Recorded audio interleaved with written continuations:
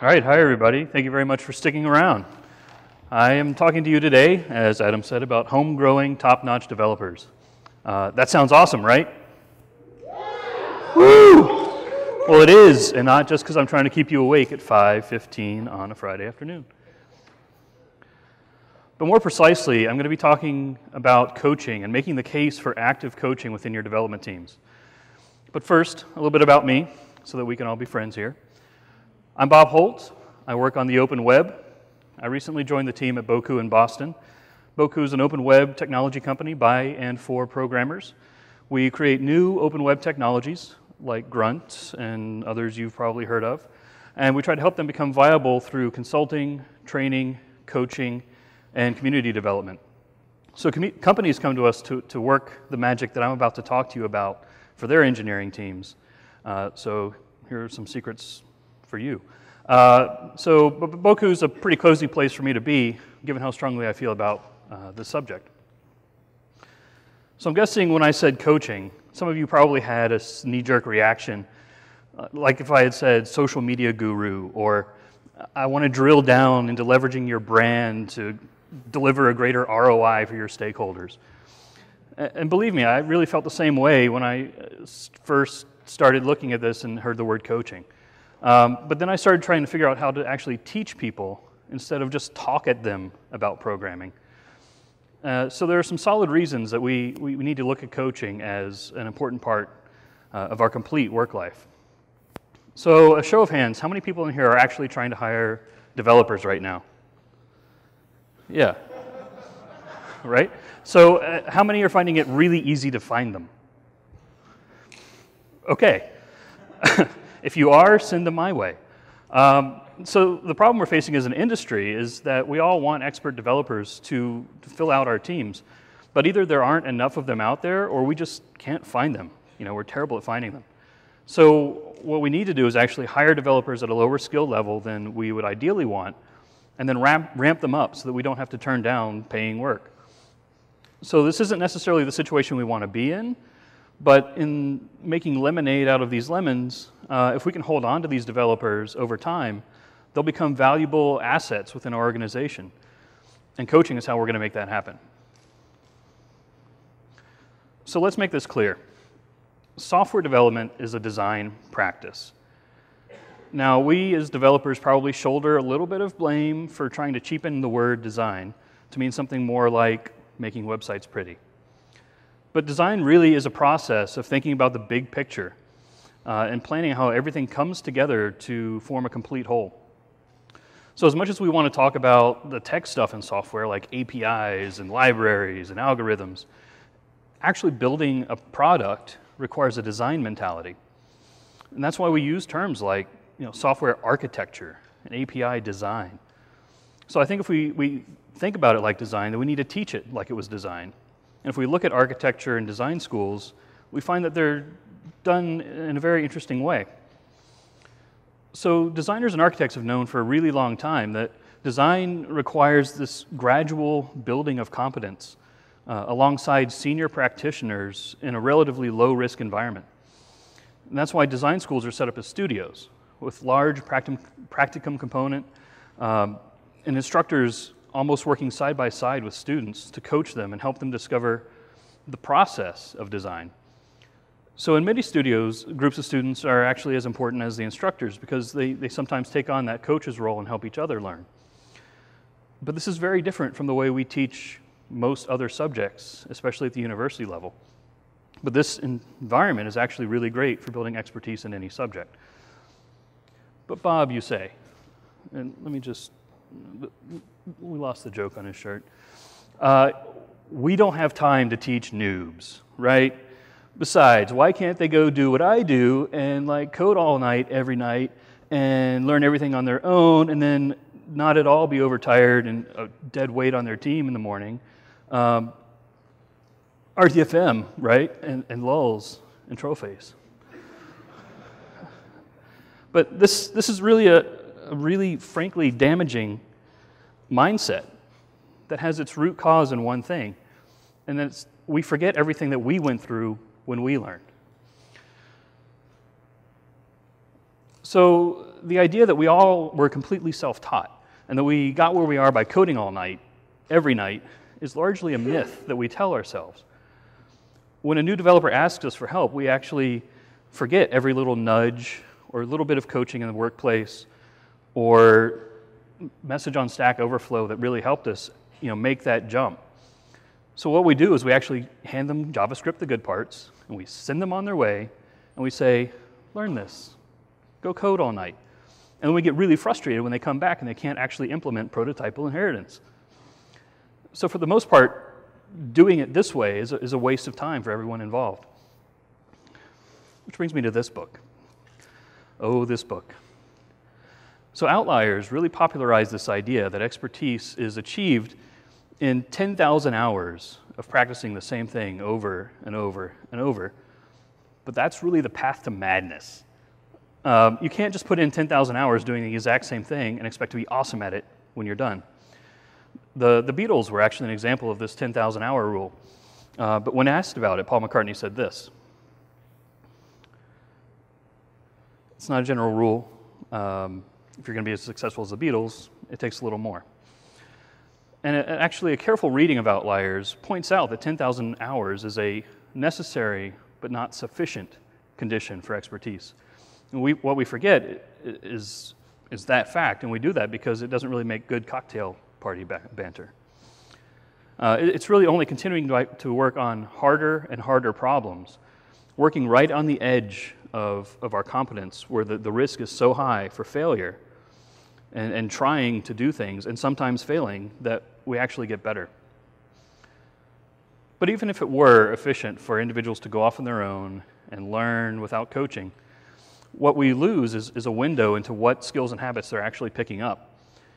The best case scenario is that we leave them to their own devices, and it takes them longer to become experts. But it's actually much more likely that they're just going to work for years and years and years and get stuck at some point at some median skill level because nobody took the time to coach them and push them that extra step. Which brings me to, there's actually a distinct difference between experts and non-experts. And to get them to be one and not the other, we actually need to cultivate that expertise. And this is the most important reason to me to actually take an active hand in coaching people. You don't have time to not coach noobs.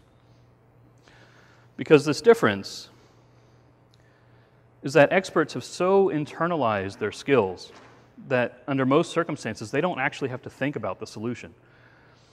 And that sounds awesome, but it's even more powerful than you can possibly imagine because of this, called procedural memory. So back in the 1800s or so, people started talking about this thing called procedural memory. But it really wasn't until the last half of the 20th century that it was really recognized as an integral part of skill acquisition and expertise. So what procedural memory is that whenever we humans actually do anything, we store a memory of that in our subconscious. So when we go to repeat the action we've stored in that subconscious, we don't have to think about it. It's applied automatically. And if you think about tying your shoes or signing your name, it's that kind of thing. It turns into, when you're doing a physical activity, it turns into muscle memory. When you're doing a mental activity, it just happens. So over time, we can actually unconsciously reproduce more and more activities.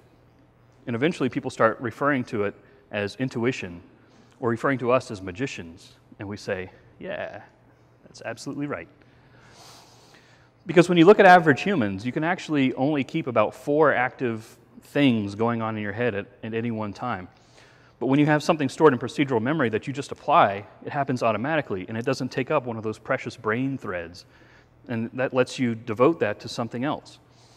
So that something else is more and more complex problems. We're able to look at a problem and actually pattern match away all of that stuff that we already know. It eliminates noise like a pair of secret decoder glasses. So we're left with a reduced problem to solve, which we can then leverage this book learning that we've learned over time against. And the cool thing is that this happens in all learning. It's not just development, it's not just design. This is what happens when you learn anything well. And the people that we actually call experts have just done a lot of this. They have a lot of stored memories, which means that they're actually able to eliminate larger and larger parts of the problem just at a glance. No work, no effort. That frees them up to concentrate the parts of the problem that a less expert practitioner wouldn't even be able to get to because they haven't been able to pattern match away the parts that the expert has. And this is why lesser skilled people require, simpler problems, more direction, and a lot of help from us. Their repertoire of stored procedures hasn't grown to the point where they can take on more complex problems. But why does coaching teach this better than just what we traditionally think of as teaching? So when we think about what it means to teach, the process really that comes to mind is just passing knowledge from one person to another. But without reinforcing this knowledge through practice, it's basically useless. Modern schooling since the late 19th and early 20th century has been characterized by this mechanism where we just pass theoretical knowledge from one person to another, despite reams of research that actually show that it doesn't work that well. And it was so ineffective that the National Research Council wrote a book about it, which I've already quoted from earlier. And if we think about people who are really studying intelligence and learning, one of the things that comes to mind is artificial intelligence. And researchers in artificial intelligence have learned this lesson like 40 years ago. Because intelligence is really hard to create out of nothing, because you can't just feed rules and algorithms and logic into a computer and have it make good decisions. And when we think about artificial intelligence, that makes a lot of sense to us now, but the problem is that we're still trying to do this to people. Whose kid is that? That's really gross. He's mine. But being an expert is not just knowing a lot about something. When we pump somebody's head full of facts and rules, what we're feeding them is theoretical, declarative knowledge, which, don't get me wrong, that's a really good basis for expertise. This is the knowledge that we actually turn to after we've pattern matched all that stuff away, and we actually have to think about the problem that's left. We start thinking about that stuff we learned in theory, and then we have to apply that practically. But that theoretical knowledge is the what and the when, but it's not how and why things work. So what we really need is to be able to apply that theoretical knowledge practically against problems. But even worse than the type of knowledge we receive is how we receive it. Everybody's favorite, which you're experiencing right now, is a lecture. Lectures are notoriously awful ways to transfer information, and I think we can all agree on that. They're so terrible, largely because they're based on this idea of pumping people's heads full of knowledge, and then they'll just retain it. Then we hand them a degree and unleash them on the real world. But if anybody can walk out of a lecture keeping 3 main points in their head, then that's actually been a really great lecture. So after lecturing at the university level for over 20 years, psychologist Carl Rogers said this to a group of teachers at Harvard. And this did not go over well. It would have been worse if he had stopped there, but he goes on to say this, which is that I just want to be a learner, and I want to try to understand the way learning seems and feels to another person. So what is he describing here in 1952? Coaching. In professional development circles today, we call this coaching. And this is the way people can actually, truly learn. Coaching is a joint exploration of a topic between an instructor and a learner where both are interested in finding out the answer. So in software development, this can be pair programming or whiteboarding sessions or code reviews or preferably all of the above. And some places, in our industry do this really well, and that's awesome. But this is, in the majority of workplaces, I'd say the first thing to go when deadline time comes around. So as the instructor who's trying to prioritize all of our commitments, and we're trying to prioritize coaching, or trying to prioritize client deliverables, we might lose sight of the benefits of coaching. These benefits like more confident, robust, and collaborative teams. So I'm going to ask you to remember this, and I'm going to pump that up a little bit. Yeah. So as I was preparing this presentation, I saw Santiago Ortiz, who was one of the speakers last month at OpenVisConf in Boston. And he tweeted this: "So when it goes well, coaching evokes this feeling of like euphoric nostalgia that really is, when people talk about the joy of teaching, that's what it is. As you see someone come to grasp a particularly difficult concept, you have these mirror neurons. And these neurons, when you see somebody do an action you've already done in the past or learn something you've already learned, these things fire off. And it's just like you're experiencing the same thing at the same time. You're transported back to your aha moment that you had when you first learned it. And to be able to see this through somebody else's eyes again is magical for a really touchy-feely word. I mean, it's magical. So, I implore you to be selfish. Don't just do it because it helps your team, but do it because you feel this. It feels good. All right, so how do we coach? People learn in different ways. That's pretty much taken as fact. But they also bring different ways of looking at the world into their practice.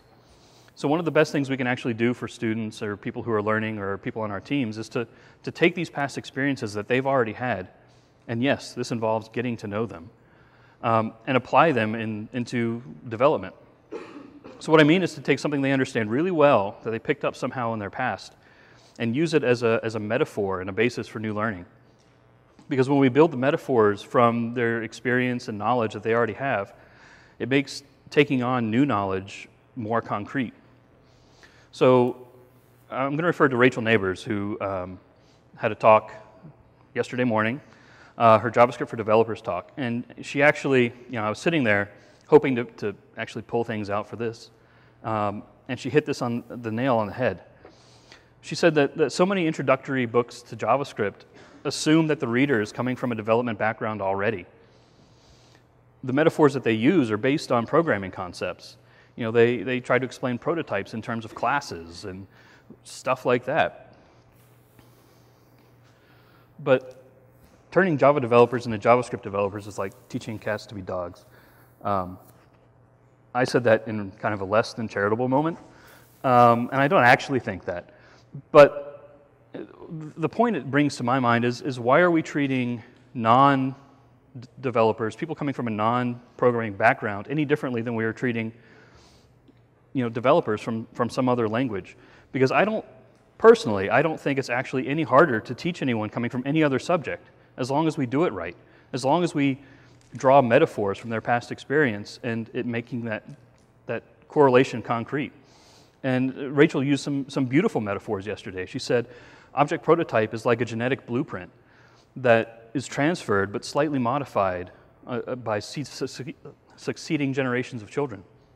And she compared APIs, programming interfaces, to airlocks in a biodome, which happens to be one of the greatest movies of the 90s.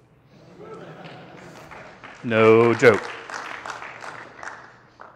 So whoever you're coaching, find a metaphor from their past, their personal experience, to help them understand development concepts.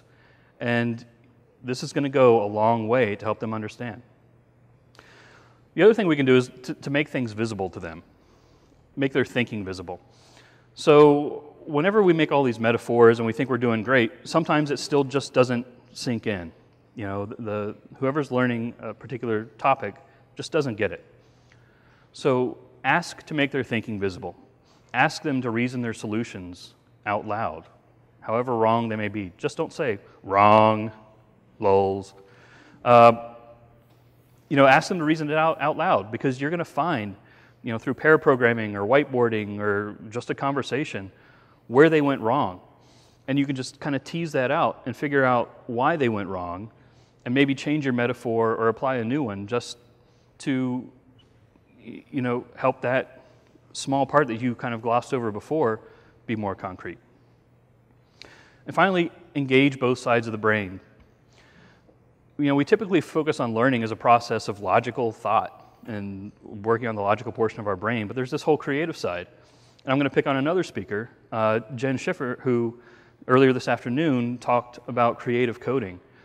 And if you weren't there, I suggest watching it because it was an awesome talk. But really, we need to engage the creative side of our brain, and I think we're uniquely able to do that within software development because we can use both the logical and the creative at the same time through things like creative coding. You know, when we teach programming concepts, we should embrace things like this to help our learners just solidify their understanding. One, it increases their motivation. It gives them projects they want to work on. And two, it engages both sides of their brain. So everybody learns in different ways, but if we can draw from their previous experience, engage both sides of their brain, and be flexible, we can help this practical knowledge stick. So that's kind of an overview of learning itself, but actually building expertise. How do we take this kind of theoretical knowledge of how to teach people and actually grow expertise? So we saw that experts are experts because they have this wealth of experience from which to draw.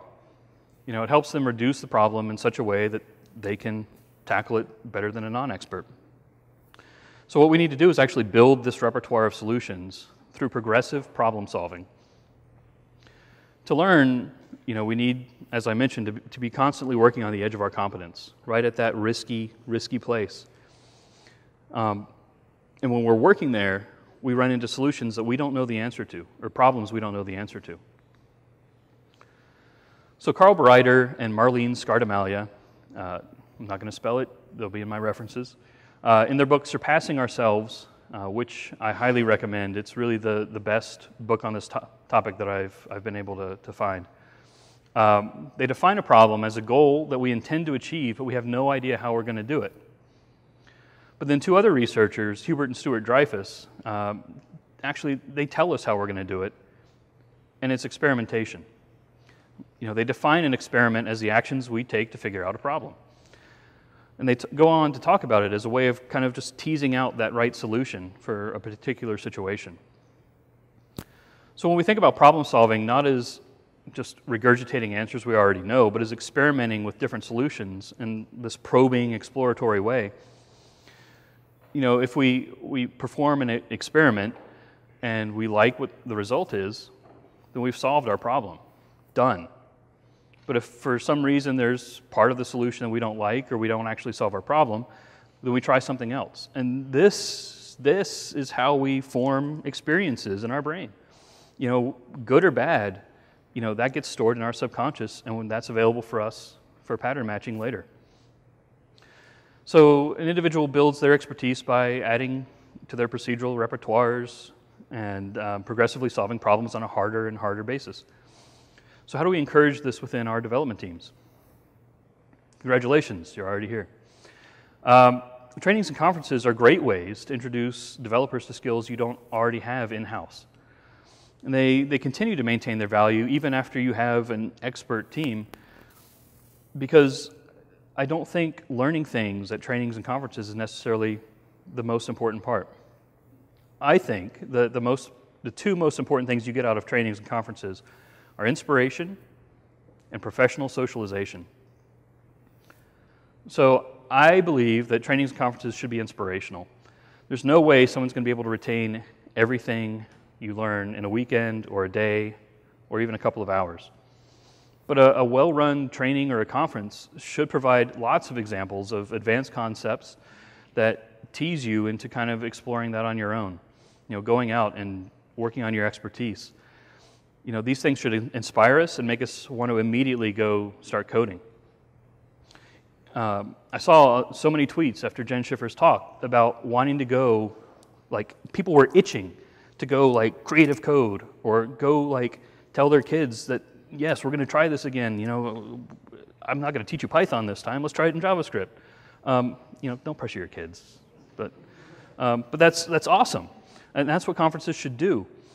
Not only that, but great teachers and speakers can become role models of a sort for new developers.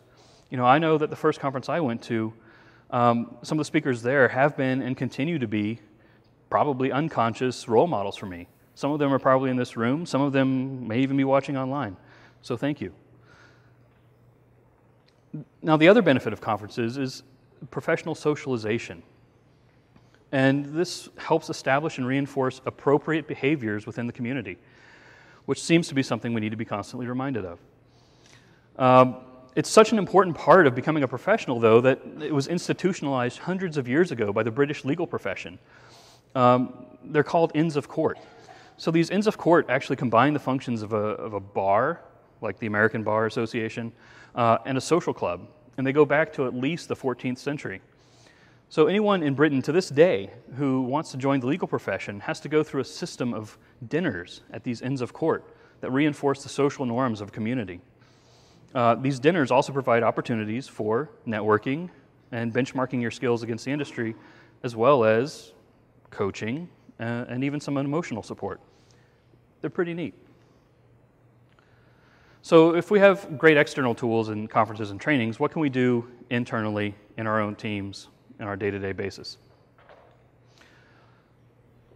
One thing we need to do is create this atmosphere of cooperation. So research from the last 20 years or so seems to show that while competition within a learning environment actually is useful for some learners, this atmosphere of cooperation is generally superior for group learning. And in a cooperative atmosphere, individuals are encouraged to contribute their ideas and their thoughts and their particular strengths to the community, which allows lots of people to work on their expertise at the same time, constantly changing roles between learner and coach and back and forth. This book, How People Learn, describes bad classroom situations where this unwritten rule just pervades. It's, this never get caught making a mistake, don't get caught not knowing an answer, or a library, or something. So this norm actually keeps people from asking questions when they don't understand material. It keeps them from actually experimenting and trying new things and trying new questions and hypotheses.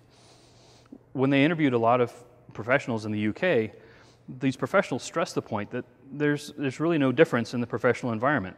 When you work in a situation where it's easy to ask questions without being embarrassed, it's a considerable benefit to your, mental life, much, not to mention your learning. So we want people in teams and at conferences to ask questions when they don't understand things. We want people to try new things, even if we've already proven that it's bad, because it's helping them to learn and prove out these new hypotheses. But unfortunately, the reality of business is that there are very few opportunities for someone to just sit there and learn and fail. More importantly, there's an understandable reluctance to let a novice run wild on project work when there's money involved. But we need to find ways to give people the ability to fail. And this is why some places offer things like shadowing opportunities or internships or personal project time. This ability to experiment and try new things is integral to skill development. It makes us better developers. That's a soapbox, and I'm about to get on it. So this cooperative environment's not just for our development teams. It extends into conferences and trainings and your interactions on Twitter and GitHub, wherever we meet other developers. It's a key part of professional socialization. So these places are our Inns of Court. They should be reinforcing industry norms of diversity and acceptance and a welcoming, cooperative environment. But whether we intend to or not, a lot of times we're not as welcoming to people we perceive as outsiders as we should be. And I'm not necessarily talking about issues of gender or race or things that we obviously continue to struggle with as an industry. I'm talking about just being friendly to strangers. And I understand, a lot of this is unconscious. We're shy or nervous or tired or hungover, and we don't make an effort to say hi to people around us that we don't know. But worse than that, sometimes we look at someone and immediately decide whether they're one of us or not. Are they a good developer or a bad developer? Are they worth my time or not? Or maybe we actually even hide behind the shrubbery of semi-anonymity on the internet and just straight up be mean to people. But I know for most of us, this segregating people into one of us and not is a really unconscious behavior. We don't realize that we're actually making someone feel unwelcome. But this is me making it a conscious thing, because this crap needs to stop. Wow, I'm actually getting a little emotional. I'm really tired of hearing that people don't feel comfortable at conferences or have their work torn apart on Twitter, or they really don't feel like someone that they wanted to approach to and talk about work was approachable. Everyone here is a developer, no matter their skill level, and they wouldn't be here if they weren't.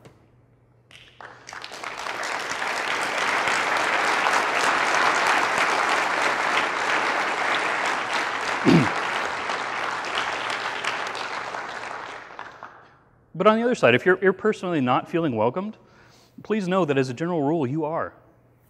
You know, from my experience, people at development conferences are just as scared of you as you are of them. I mean, I'm living proof. I have gone to so many conferences and not spoken to one person. So let's just all try to be more open to meeting each other and figuring out what we have in common. You know, try it after this session. Try it going into the ending session. Just stick out your hand. Introduce yourself. Figure out what you have in common. And if the other person is still mean to you, then that person sucks. But go find someone else who's not going to be mean to you. You know, find somebody who wants to be your friend. Yeah, I'll be your friend. It's something we all need to work on. Me too. All right, off the soapbox. So when you come down to it, coaching isn't really anything groundbreaking. It's one-on-one interaction with other developers to jointly try out a bunch of different stuff until you figure out a problem. It's being in an environment that allows the free exchange of ideas, and that's what community is all about. So if coaching is creating this atmosphere and working on it, who is the coach? Everyone. Seriously, everyone in the organization knows something else. Someone doesn't. Man, I love it.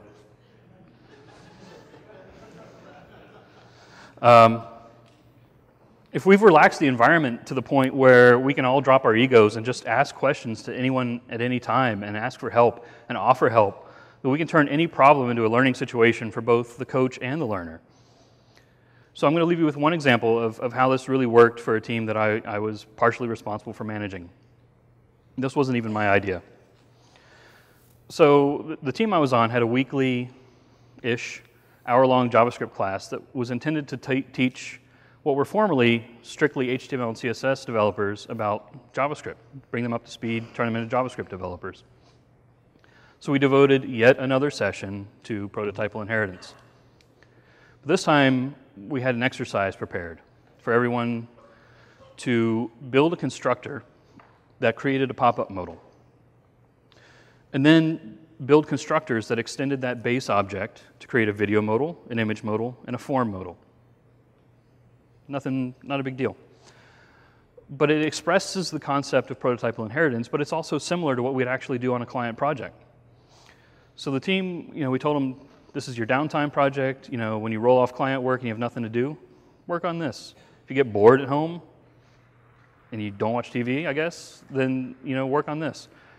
Take as long as you need. Use whatever resources you want. Ask for help, ask for suggestions, talk to me, talk to the other instructor. And then as everybody finishes this project, we're going to sit down and code review it, one by one. This worked like a charm. So not only were they excited to do this, they were excited to see how everybody else did it. So it was like little buzzing bees in the office for a couple of weeks. And perhaps unsurprisingly, they seemed to complete it in the order of their current level of expertise, which is cool because that meant that the more confident team members, the more skilled or experienced people, they had their stuff code reviewed first. And then that eased the way for the less confident members to see that code reviews aren't that big of a deal. They're not so bad. But then, because the more experienced developers were freed up, that allowed them to spend more time helping the less experienced developers. And it's kind of this constantly like nuclear chain reaction going on. So 5 or 10 minutes here or there, when we would actually gather around somebody's desk and talk about how this developer approached it and that developer approached it and what are the differences and what bugs are you going to run into because you did that, those are the most memorable experiences of my time there. And I was the teacher. I wasn't learning, but I was learning. It was awesome, and also not my idea, again. So what am I suggesting here? I propose a school for gifted youngsters. Well, not really, but sort of, but not really. The harsh reality is that the universities on a whole aren't doing this for us. It's up to us to set up our teams as a design practice.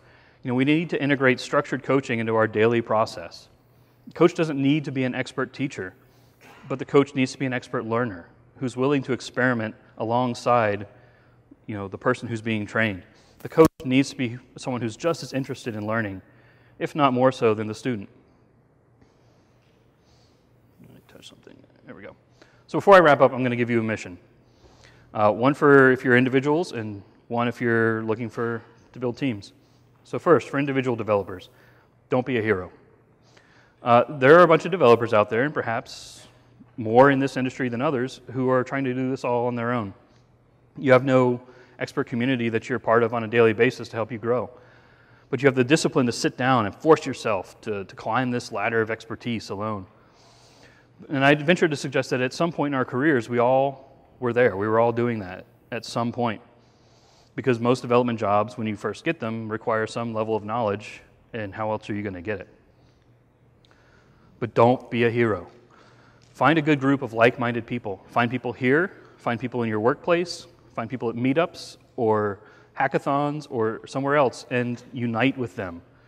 Donald Schoen, who I believe was at MIT, said this, you have the advantage of freedom, but you're reinventing the wheel. You're not getting the accumulated experience of people who could be helping you right now. So, find people. You're going to grow much faster than you would alone. And finally, if you're trying to build a development team, the difference between experts and non-experts is this practical repository of knowledge. So the reason it's developed comes down to opportunity and motivation. So if we focus on opportunity and through coaching, there's still a lot we can't do about motivation. So this is why I advocate for hiring for passion more than anything else almost. If someone's truly passionate about a subject, they're going to have the drive to focus and become expert. If we put the effort into coaching them, they'll become the great developers of tomorrow. This is something that we're actually putting into practice at Boku. We've opened up this engineering fellow position where we're looking to hire passionate people who don't necessarily have the JavaScript skills yet to become a full-fledged engineer. We're going to put them through a month of training, a month of working on internal projects with coaching, and a month of shadowing client work with another full-time developer, with the hope that at the end of that, really putting this coaching into practice, that we're going to have them as Boku quality open web engineers. So, check back with me in a few months and see if everything I said here today is true. So, becoming an expert at something is a long process that requires progressive problem solving at the edge of one's competence. We can help this out by having teams that create a cooperative atmosphere where failure is an option and the learner is guided to discover how software design as a whole actually works. If we follow the model of the design studio and work as coaches, it's going to be beneficial to everyone, coaches and learners alike. And if you're trying to improve your craft, but you're not being challenged in your current environment, or you're not in a cooperative environment, then make a change. Whether it's in your work or your personal life, find somewhere that's going to give you what you need to build your expertise. Thank you very much. I'm Bob Holt. I have a bunch of references for you, and you can peruse them at your leisure at these addresses. Any questions for Bob? Oh, here we go.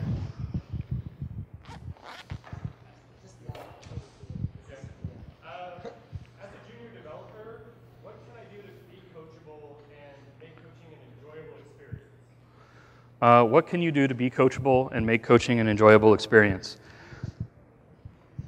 So to be coachable, I think asking that question is a great example that you probably are. There's a lot of research into IQ and people being smart, but it really comes down to motivation. And if you have that motivation and you want to learn, then find someone who will fill that gap for you, who will be that coach. And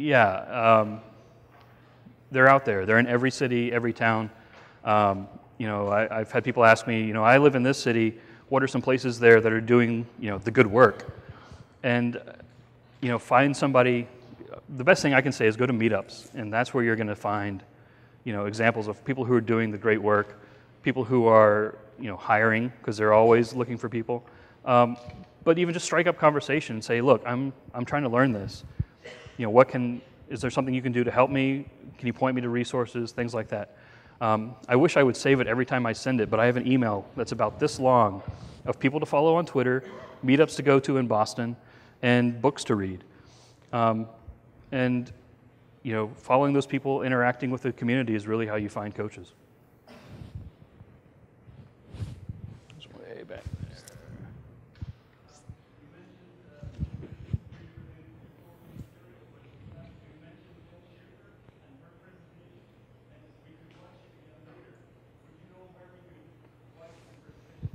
The videos are going to be online, hopefully starting next week, which is faster than usual for us, but we're aiming for that, and you'll be able to relive the magic ad nauseum, which sounds like a threat, I guess. Anything else? Oh, wow, yes, maybe. Let's go. How would you suggest like startups where the team is like 5 people, 6 people, and they're working the 60, 70 hours a week to get a product out? They're really in need of talent just as much as these bigger teams, if not more. But the idea of like having this like software apprenticeship isn't necessarily suited to their environment. What steps do you think they should take to kind of include this and bring on some people? I mean, I'd say take baby steps. So where we did the prototypal inheritance exercise, you know, we took an hour a week. And man, I would hope in a startup that's not too much time. If it is, come see me afterwards. I mean, an hour a week is not a terrible amount of time. And if you can start there and, you know, just come together as a group and, you know, kibitz and talk about, you know, what you're working on. Just start creating that environment where you are and then try to grow it because the benefits will start to make themselves apparent. And then that's how you can kind of point to management that, you know, it's a good idea. And if we run out of time, you can certainly come up and talk to me. So if you're working in a team where like most of the employees work in separate offices, is there any suggestions you would have for encouraging that environment? We do weekly meetings, but even that's really hard because we're not face-to-face or we're not interaction. Yeah, I actually thought about this a lot because my last position was a really distributed team. We had members in India, in London, New York, and Boston. And I was really just starting to kind of put together thoughts about that. IRC. Yeah, I mean, there's IRC, but I feel like you still need that face-to-face, so like Skype or Google Hangouts or something that you can actually do code reviews and like get to know the other people on your team. I mean, so much of this actually comes down to relationships, whether it's on your development team, you know, even if it's distributed or it's here at a conference, you know, build those relationships and it's going to build the community. Well, let's give Bob. Oh, wait. What? Go ahead. Oh. Go. Do it. Is there a difference between coaching and fostering innovation? If so, how do you involve that fostering of innovation in the process? So I'm not exactly sure what you mean by fostering of innovation. That sounds like social media guru to me, but no, I mean, I think it would roughly be the same process, right? So part of fostering expertise is, you know, encouraging experimentation. And I don't think there's innovation without experimentation and risk-taking. So, you know, if that's what we're using to teach people, then that's going to spur innovation. All right, now let's give Bob the last round of applause. Thank you, everybody.